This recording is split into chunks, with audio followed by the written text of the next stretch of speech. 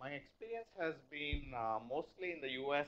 I've also worked in the nuclear energy business in Japan and South Africa, but not much in India. You know, India was fairly non-transparent because of the politics, the international politics. The Indian nuclear program was was fairly opaque to outsiders. So I really don't know that much. I follow whatever I see in the media. I'm very interested in what's happening in India. So I'm not going to get too deep into the India specific, but I'll try my best to answer your questions. Uh, is this my slide deck?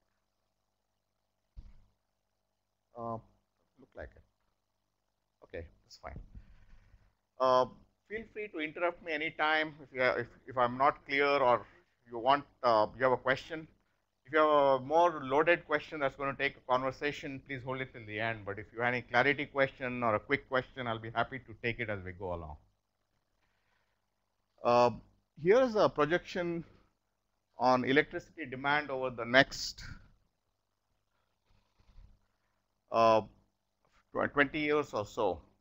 The yellow line represents the OECD countries. Those are mostly the developed countries, mostly Europe, Japan, and North America, US, Canada. Actually, Mexico, Chile, and Israel are part of the OECD now. That's based on Human Development Index and per capita income and a whole bunch of criteria. The yellow is the OECD demand for electricity, and the green is non-OECD countries. So this includes China, India, and much of the rest of the world. As you can see, the demand has been really growing in the last 10 years, quite steep. The economic growth in these countries is about between 0 or in some countries even negative like Greece and other places to maybe 2% at most. These countries have economic GDP growth from between 4% and 10%. And of course, China is the leading biggest high growth country in that. India was fairly high till last year, dropped a little bit, but it's still about 6%, I think they're expecting in 2013. So the electricity demand is going to rise like this. And so these countries need to plan on various sources of electricity to fuel the economy. And the source of this data came from the Energy Administration and International Outlook and Atomic Energy Agency. Next slide, please. Here's the map of the world. The yellow marks are countries that have nuclear programs already. They already have operating reactors and they already have a stable program. As you can see, India is part of that, as is China. This is all Russia, Western Europe. This is all of North America. There's a reactor in Mexico and many reactors in Canada. There's 104 reactors in United States.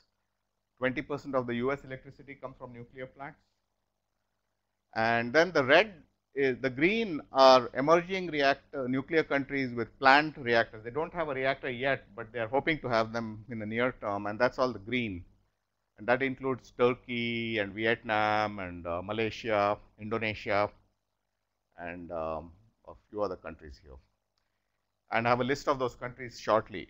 And then the red are ones that would like to have them. Now, the green is ones that they actually have concrete plans to have reactors. They already have committed vendors or they have started serious planning. The red are hoping to have them, and that includes Chile and Vietnam and a few other places. The gray have no reactors. As you can see, in the entire African continent, South Africa is the only country that has nuclear reactors. It has 2 reactors north of Cape Town.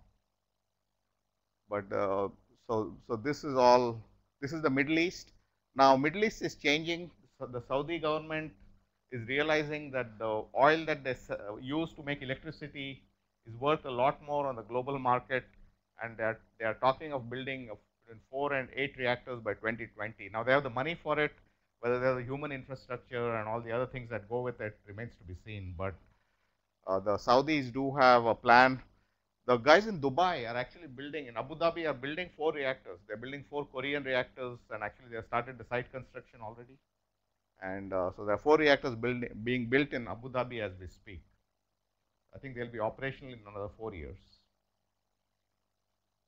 Any questions on this slide? As you can see, Iceland, Greenland, and Australia don't have any nuclear reactors. Interestingly, the 3 biggest uranium producers in the world are Australia, Canada, and Kazakhstan.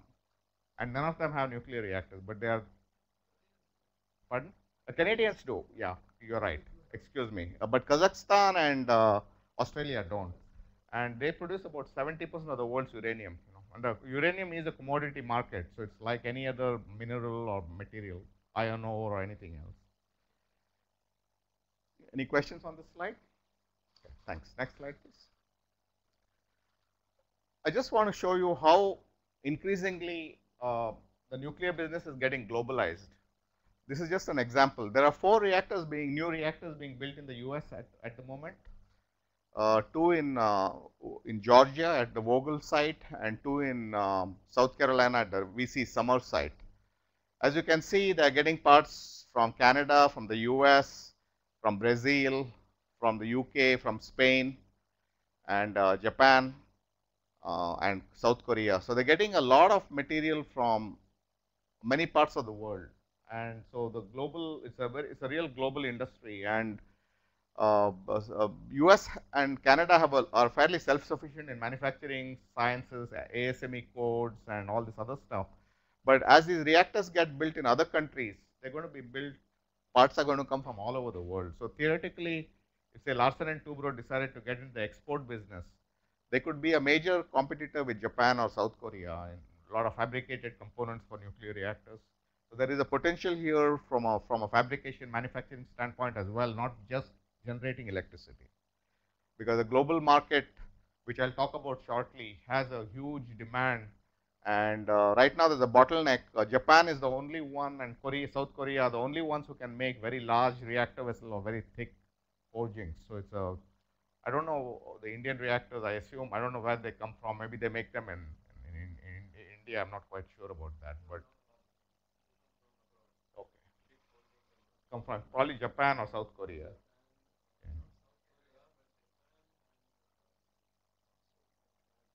Yeah, France. Yeah, right. Sure. Right. Correct. No, they are what's called a Westinghouse AP1000. That's the latest design, passive reactor. Yeah, they're very safe. They're the safest design actually in the market. Yeah, that's right. All 4 are AP1000. And by the way, China is building a whole bunch of AP1000s. Yeah, China has with Westinghouse.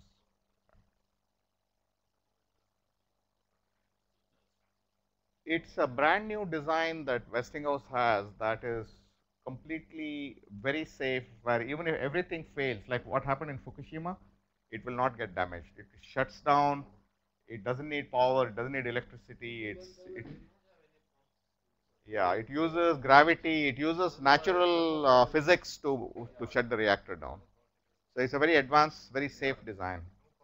Right, correct, right, correct, right. Any other questions on this slide? Thank you. Next slide. I just wanted to mention this about US participation in world markets and why there is, it makes, I'm not selling, I don't work for a US company, I work for a non-profit policy institute, but just the advantages I do want to mention.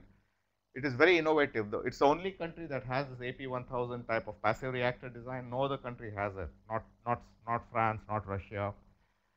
Uh, it is it participates in wants to participate in the global market to also achieve non-proliferation goals and safe export practices. And the Nuclear Regulatory Commission is probably the gold standard for regulation of nuclear designs. There are 4,000 scientists and engineers who look at the entire design, the calculations, the thermal hydraulics, every aspect of the nuclear reactor through a microscope. And if they put the stamp of approval, it's one of the best stamps of approvals you can get. Sure. Right.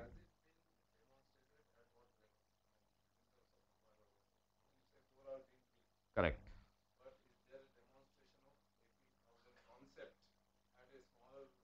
Not at a, yeah, I would have to check.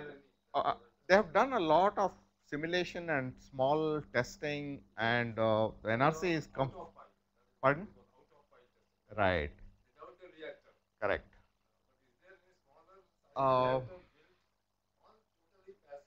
no, no, no. Right. Well, what China is going to do is going to be the first country. I think in 2 more years they're going to operate the AP1000, and the whole world is watching that. And the NRC has people in China studying it, as do many other utilities. Okay. Talk about bridging nations. There are nuclear regulators from the American government in China observing it. There are operators from the Vogel and other plant I mentioned in America. They're studying how it's being built, what are they learning. So it's really a global enterprise. Next slide, please.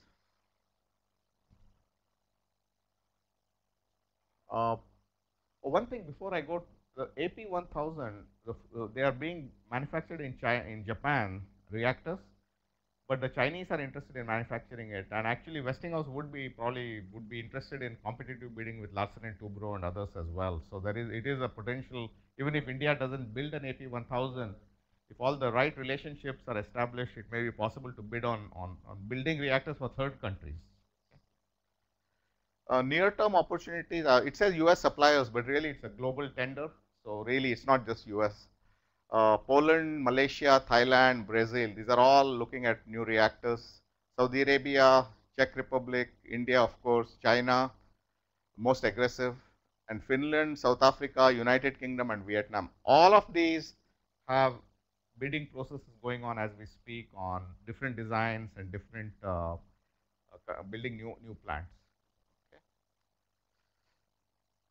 And I didn't mention actually this slide is slightly outdated, but I'll kind of mention the outliers. The Chinese have 26 reactors under construction. 26. They're very aggressive. They're building almost one every year, and they've been doing that now for one every 3 months. They're starting a new reactor plant, and they're very ruthless about it. They're very disciplined. 26 reactors are under construction, and 51 are in the planning phase. So they want to have by 2030 or something about 80 reactors. They'll probably have the world's largest reactor fleet. Currently, United States has 104 reactors, France has 64 reactors, and Japan has 54 reactors. So China will be the number 2 or number 3 country very soon, within the next 5 to 10 years. So it's very aggressive program. They want to go away from coal, from thermal to nuclear because of the climate change issues and so on.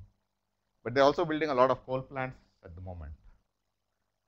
Russia is building 11 new reactors and planning 16 more. India has 7 under construction. This number might have changed a little bit, and they're planning 16 more. So India is actually the third largest planning, at least ambition and aspiration wise, the third largest country. Japan has 2 under construction, and they were planning 10, but with Fukushima, the politics has changed in Japan, and I'll talk about that later, but this is probably not credible at the moment. South Korea has 3 and 6 under planning, and US is building 5. Actually, it's building 4. One of them got cancelled, and 5 more under being planned. And as you see, Pakistan has 2 under construction and no new reactors planned, and both of them they're doing with Chinese collaboration. No, it's 2 plus 0. Yeah, they're so close together. It's 2 and 0. No new reactors, but 2 under construction with Chinese help. Okay. And then France has 1 reactor. Now France has 64 operating reactors, but they're building 1. And then Finland has actually 2. And this doesn't show the Saudi Arabia and Dubai. Abu Dhabi has 4 under construction right now. So this is about a year or 2 old. So total, I'm sorry, go back to the slide please. 66 under construction and 160 planned or to be ordered. So that's almost 100 and it's staggering amount of megawatts. This is all adds up to like gigawatts, it's a large amount of capacity. Okay, thank you. Next slide please. Now this, I just want to share the global energy supply as of 2009. I didn't get the latest slides, but it's probably not changed a whole lot because of economic slowdown globally. Now Now this energy, I'm not talking electricity, this is all energy. This is your trucks, your propane for your cooking, yeah, petrol for your cars, heating and air conditioning of buildings, all energy, not just electricity, primary energy. As you can see, the 27% of the primary energy worldwide is from coal, from thermal plants, 21% approximately from natural gas, and this is all 100, 200 countries in the United Nations. So we're talking of the entire planet here. 32 from petroleum, and renewables is 11%, nuclear is about 6%, and hydro is 2.3%. Now the next slide, any questions on this? Geothermal would fall into renewables. And actually one of the reasons this number is so high is because Iceland, their entire grid is, most of the grid is running on geothermal. There's so much water, so much steam under the hot earth.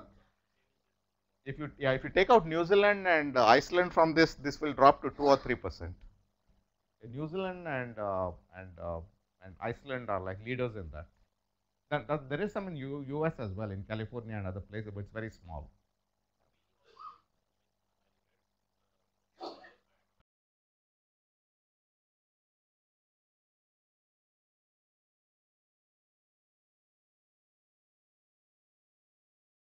Not going to get 1,000 megawatts, 1,500 megawatts. Yeah, right, right, right. Yes, sir.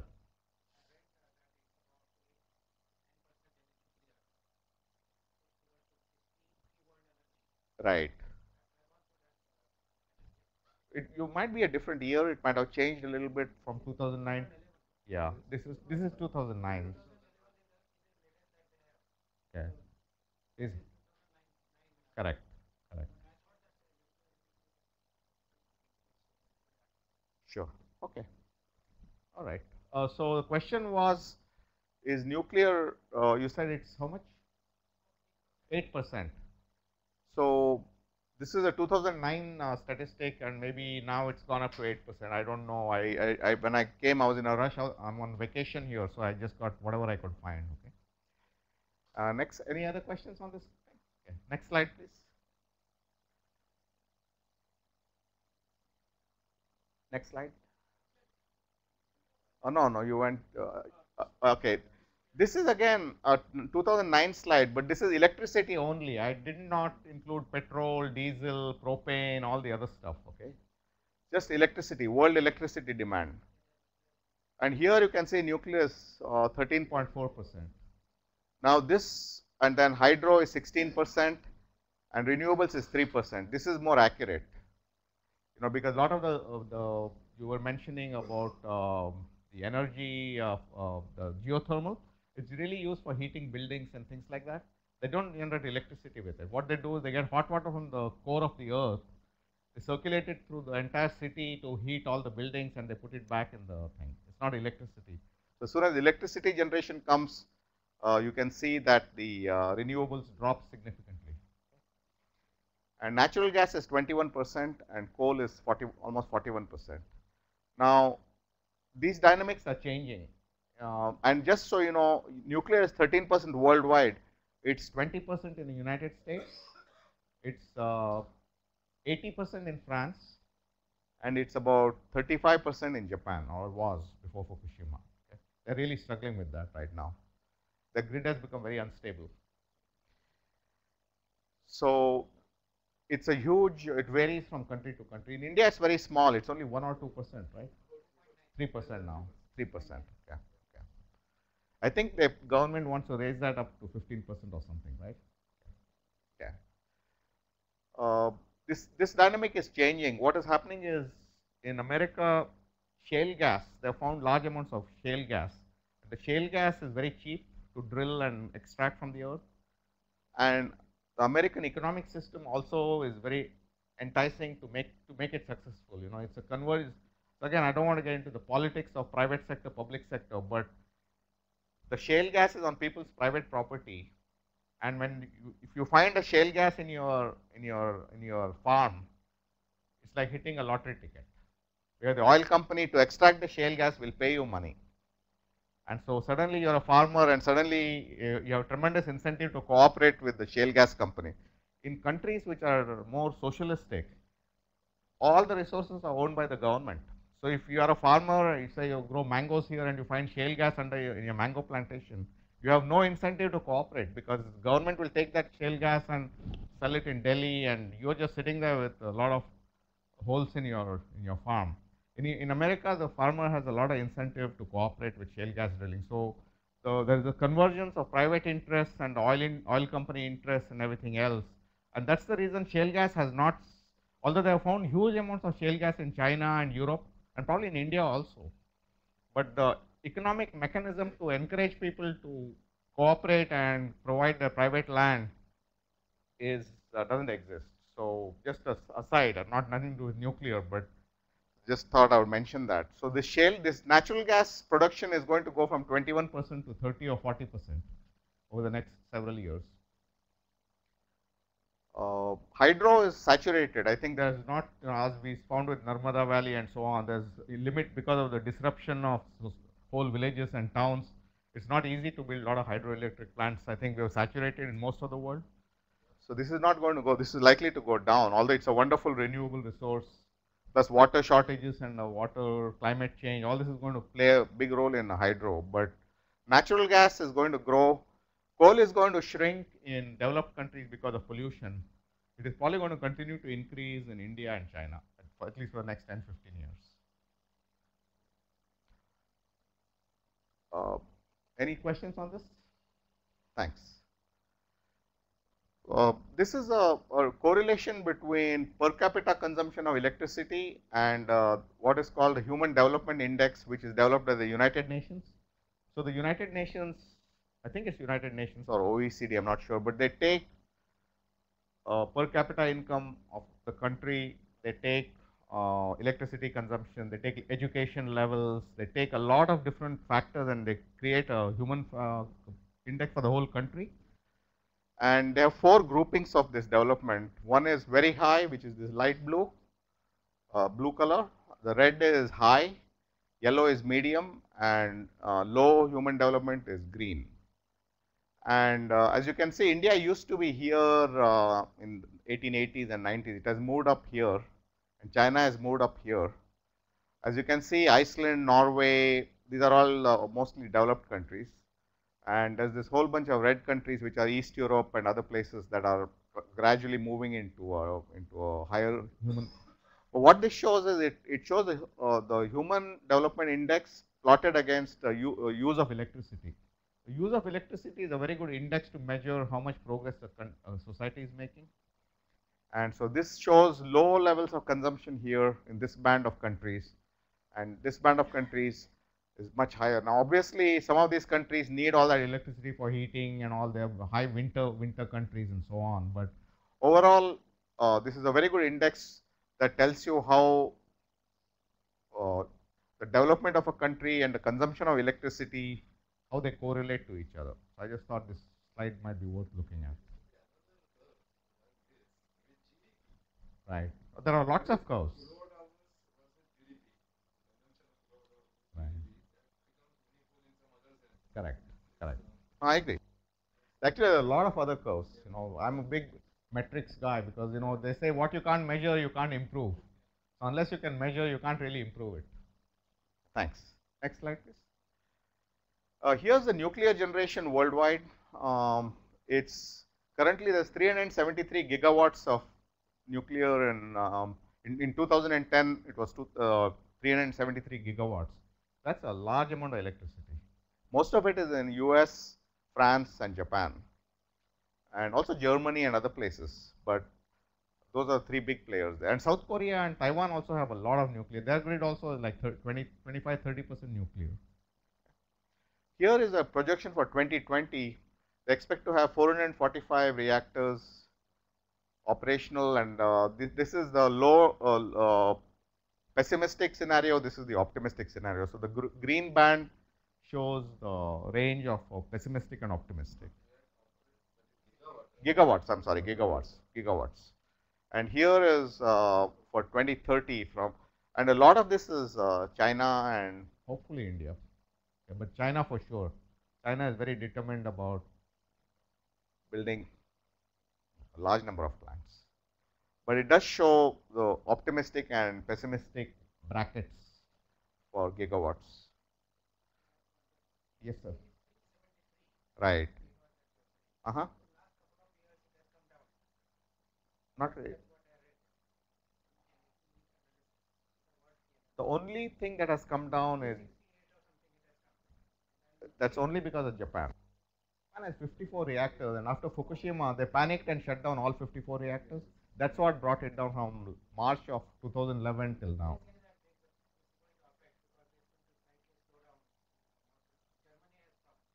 Yeah.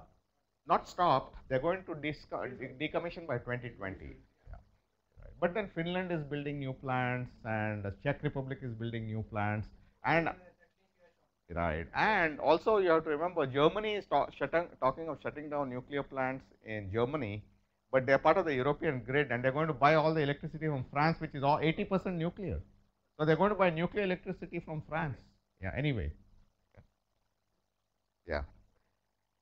And also in politics, you never know. They say they'll shut it down. Like for example, Sweden, I'll give you a good example. Sweden has 6 nuclear plants.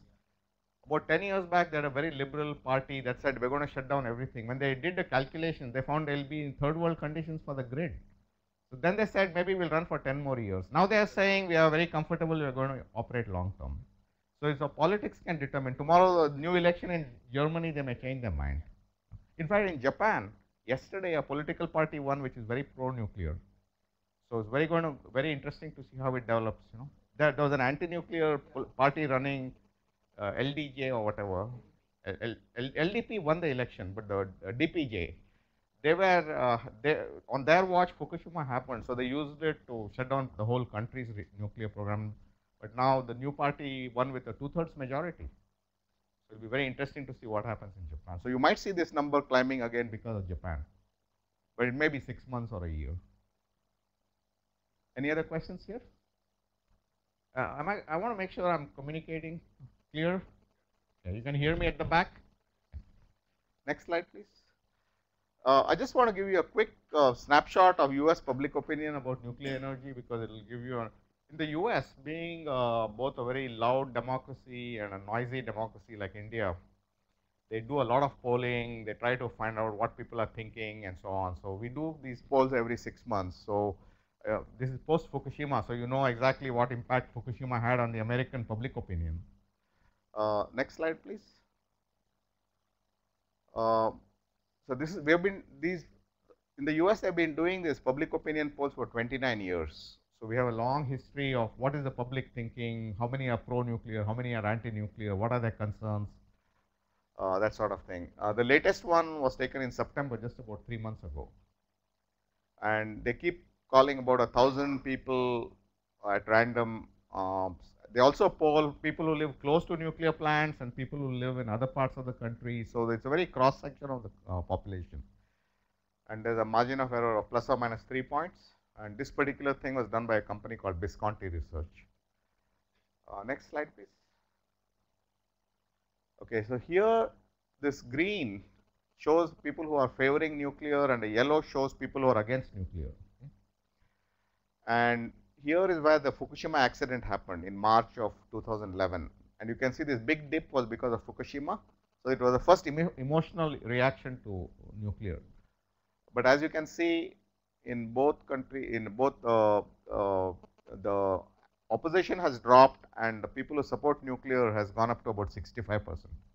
So 2 in 3 Americans feel that nuclear is a risk worth taking, that it is valuable and it is a risk that you can live with, like flying in an airplane or anything else. There is no zero risk, but it's a risk worth taking and it's good for the country.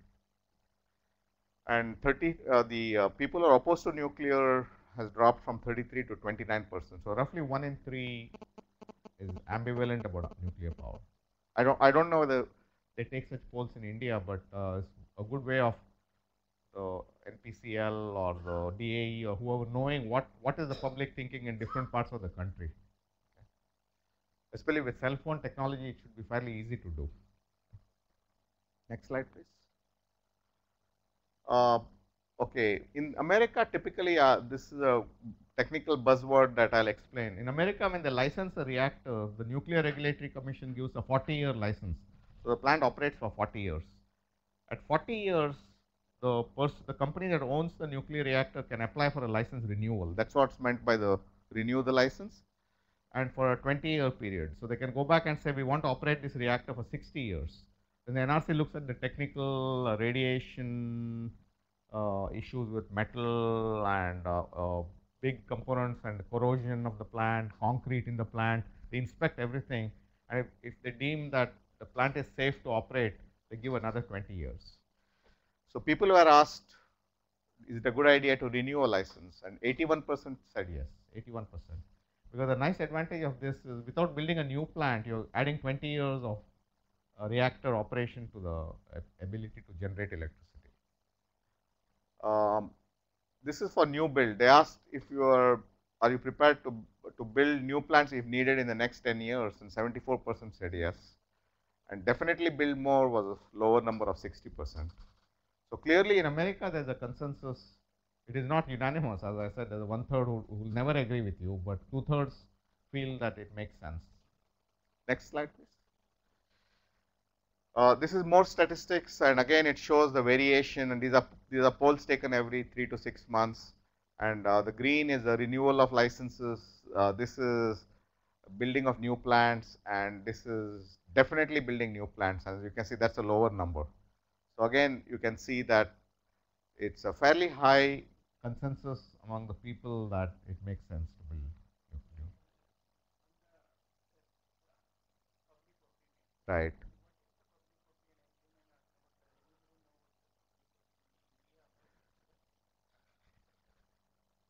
I don't know. That's a good question. What Prakash is asking is, does anybody have a sense for public opinion in India at Jaitapur or Kudakulam? Right. Yeah. Right. Right. No, when opposition, you mean that there's a bunch of people who show up and complain. I'm not talking of that. If you took a cross section of the people, right, right, right, right, correct. Right. What about What about what about public education on nuclear? Like, in America, every state, every the Nuclear Regulatory Commission, every nuclear company, they collect third-party statistics from IAEA or whatever about radiation hazards, and compare how much radiation you get from your dentist or from sitting in an airplane to from here to Delhi versus getting it from a nuclear plant, and sort of like outreach, public education and outreach program.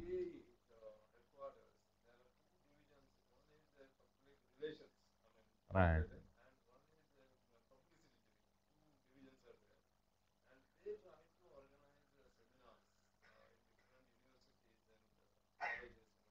Okay. Right. Right. Right. Right. Right.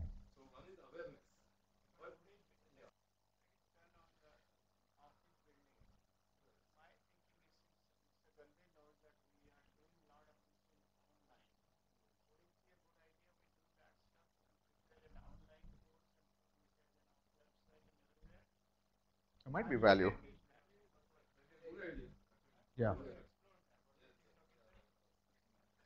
But there is a real need to educate the public. The public doesn't know much about radiation, and they don't realize that their bodies are getting radiation every day from outer space, from their dentist, by sitting in an airplane, from the walls of their houses. The brick and concrete has a radon gas in it. So you get radiation from Mother Nature all the time. Our bodies have adjusted to that.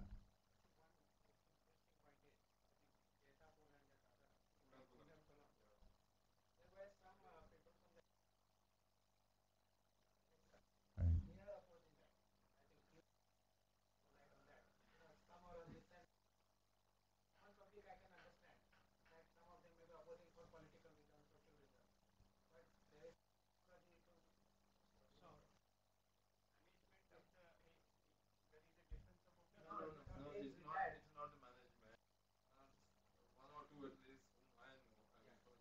Right.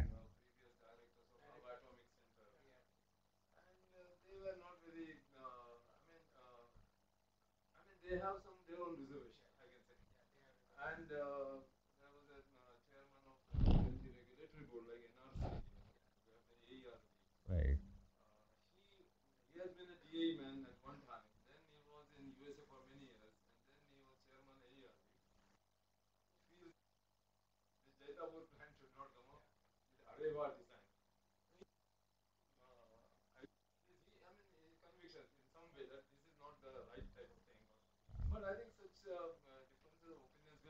Oh yeah. Correct. You'll never get total unanimity. Yeah, that is something that has to be worked, and that, but it needs to be listened to. If somebody has an issue, you need to listen through it. Yeah.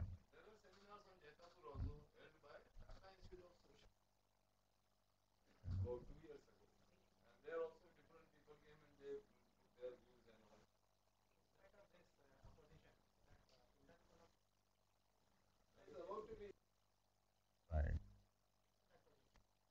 Okay. Thanks. Next slide, please.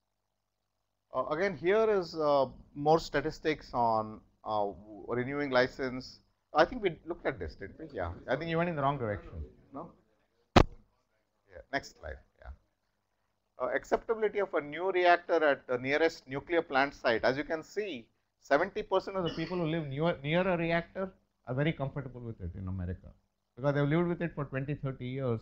They get tax benefits, they get gyms, swimming pools, everything paid for by the nuclear plant, and they've never seen any problem and they have no health issues. So 70% of people in the neighborhood of a nuclear plant find it very acceptable. Only 26% have issues. Again, they are vague. They are not clear why they are against it. Next slide, please. And perceived safety of nuclear plants. Again, you can see the dip after Fukushima, and it's come back to almost 70%. And the antis are around 17%.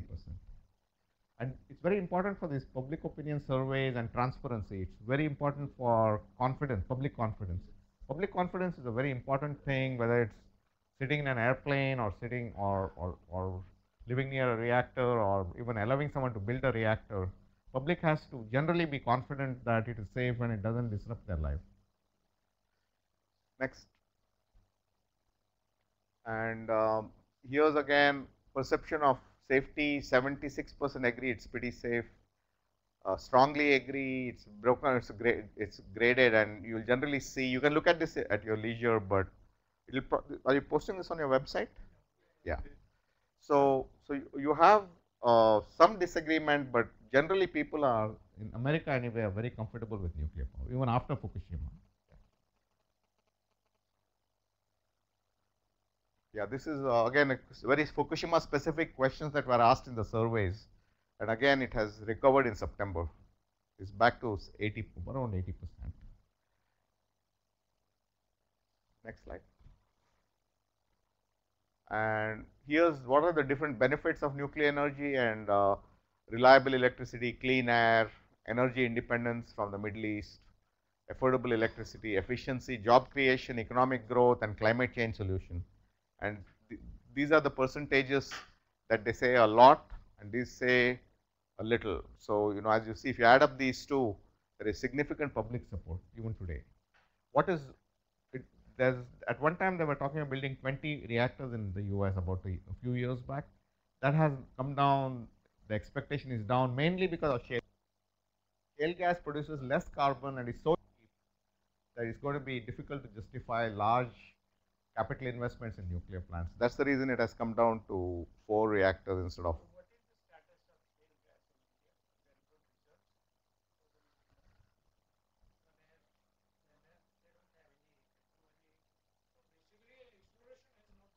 Yeah, that's probably what it is. Yeah. Okay.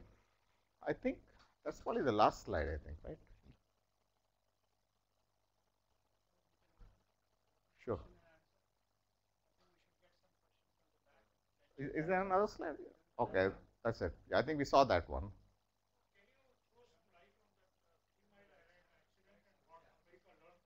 Okay.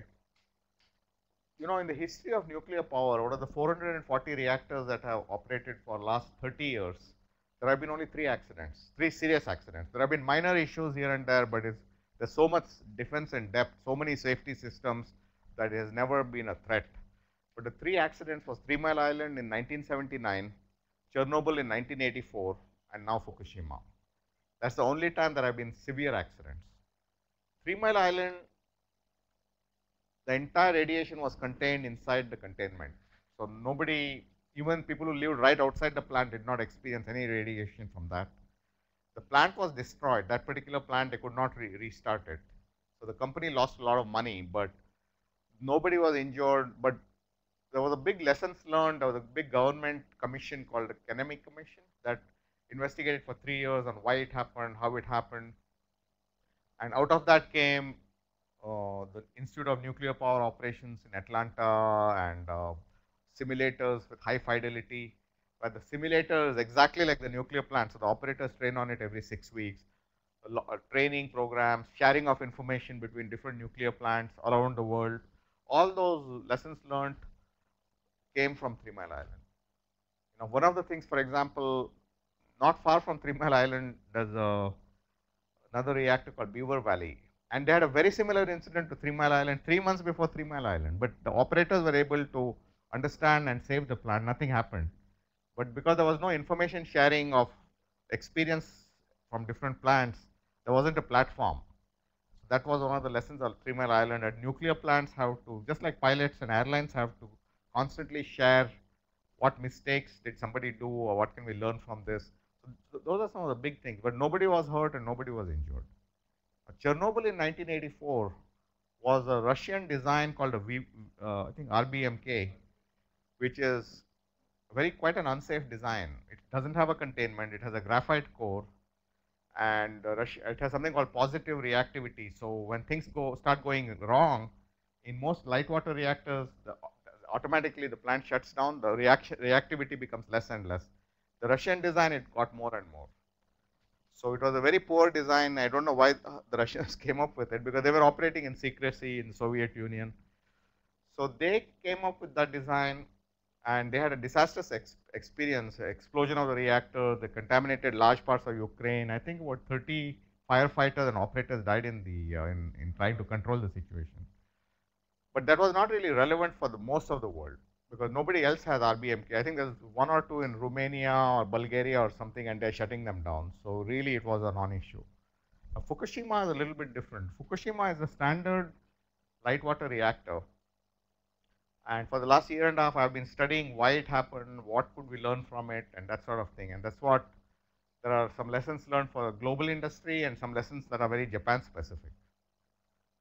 One of the Japan specific things in my view is that Japan is sitting on 4 tectonic plates. You know, the Earth's surface is broken up into like a jigsaw puzzle. Each tectonic plate is rubbing against another tectonic plate.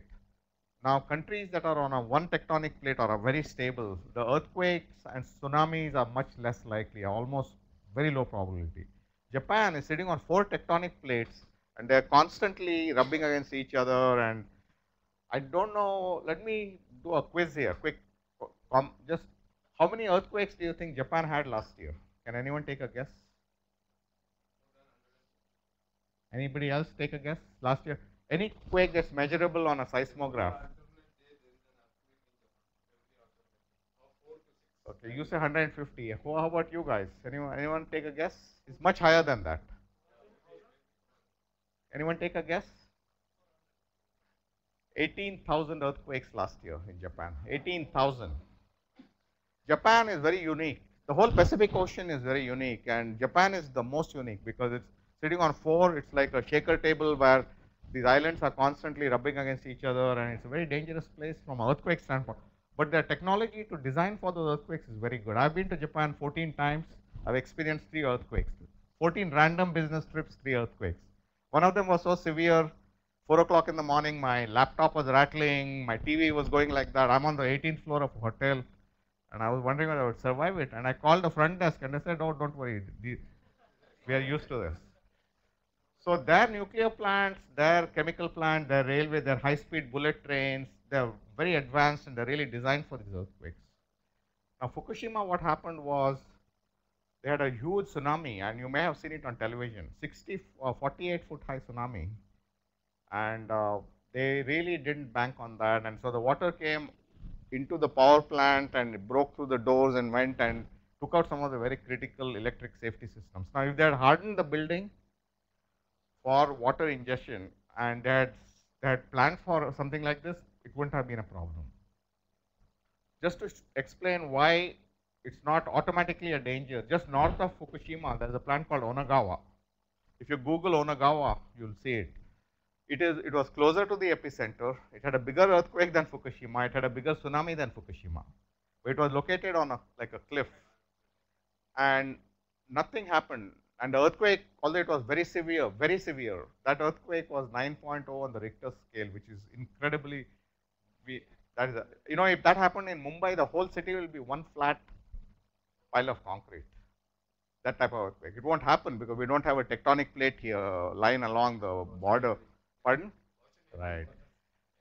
So the water ingestion destroyed Fukushima's critical safety systems, whereas for Onagawa, which was at a higher altitude, nothing happened and the plant safely shut down, and all the neighborhood of Onagawa was wiped out. All the villages and towns, 10,000 people dead. All the houses wiped out, all the highways wiped out. The people in those villages and towns lived in the nuclear plant for 3 months. The utility said, come and stay. They had a big auditorium and big office buildings. They said, we'll get sleeping bags and you can stay here. We'll figure out how to feed you and everything. So all the neighboring around Onagawa, all those villagers lived in the nuclear plant for 3 months. But media has not really picked on that. They focused only on Fukushima. But Onagawa had a bigger earthquake, bigger tsunami, and it was closer to the epicenter of the earthquake. So it's not, people shouldn't assume that right away it's unsafe. Actually, the Japanese design for earthquake is very good. They underestimated the tsunami. Yes, sir. Right.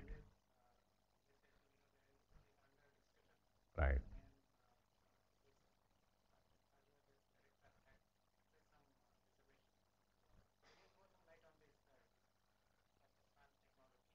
Well, Ariva has 64 reactors in France as well as other reactors, and it's actually a licensed technology from Westinghouse. So it's really more than just Ariva technology. But the new EPR that they're proposing for Jaitapur, that's the latest technology.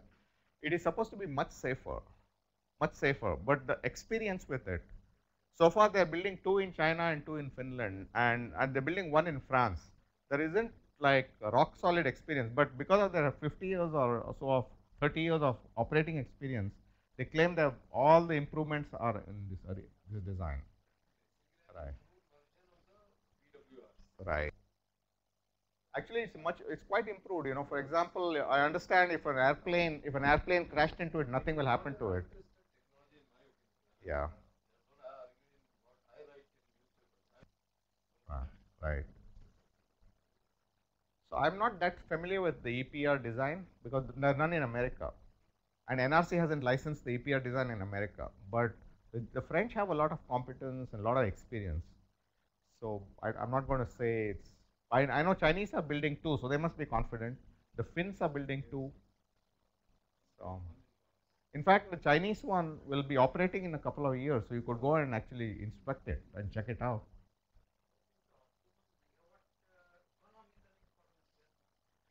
1,000 to 1,500 is a good economy, but it also depends on the size of the grid. Like if you build 1,000 megawatt or 2,000 megawatt, say 2 units of 1,500 each and 3,000 megawatt, if you don't have the grid to handle that power, it's a waste, right? You can't really move that power anywhere. So you can't just look at a nuclear plant in isolation. You have to look at the transmission system and all the other things. Pardon? The grid should be there, and that also is a very political issue because grid goes through people's farms and everything, and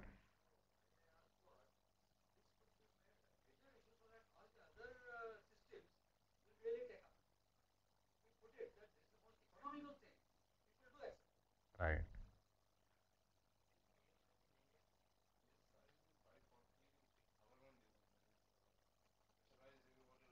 right, right.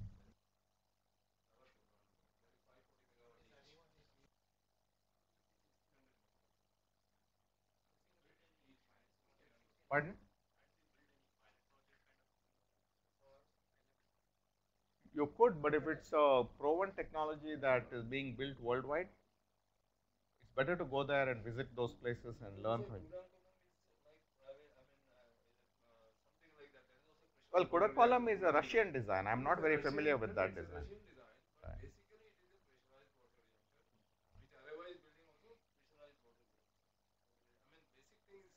Right.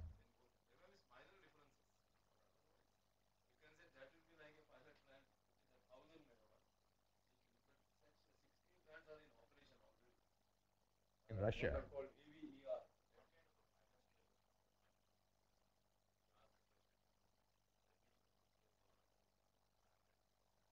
Megawatt.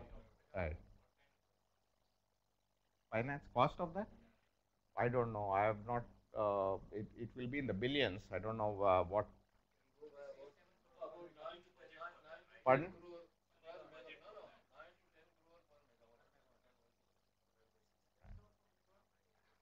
Right. Right.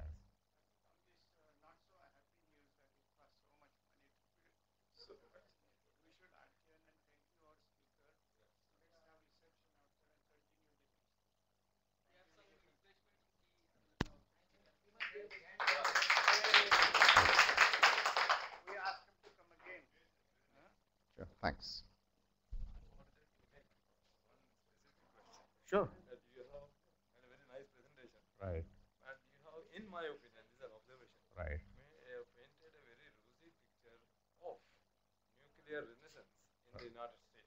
Right. Right.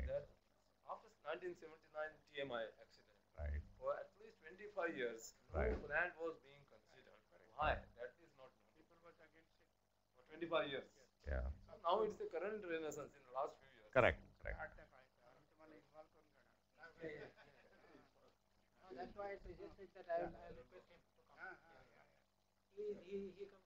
Thank you.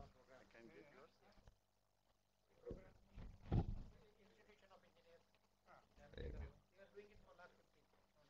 Yeah, thanks. Oh, sure.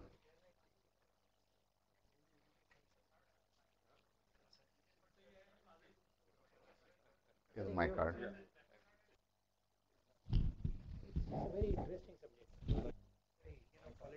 Oh, thank you. Thanks.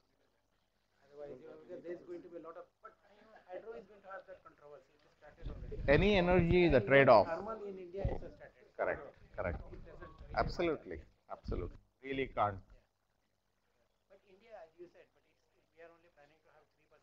Right. Right. Right. No, I agree. I think the only real country that's going to build in really large numbers is China. They have the political will and the ability to cut, where they build high-speed railways, anything they seem to apply their mind, they cut through it and do it. No other country has that. Especially democracy is very tough.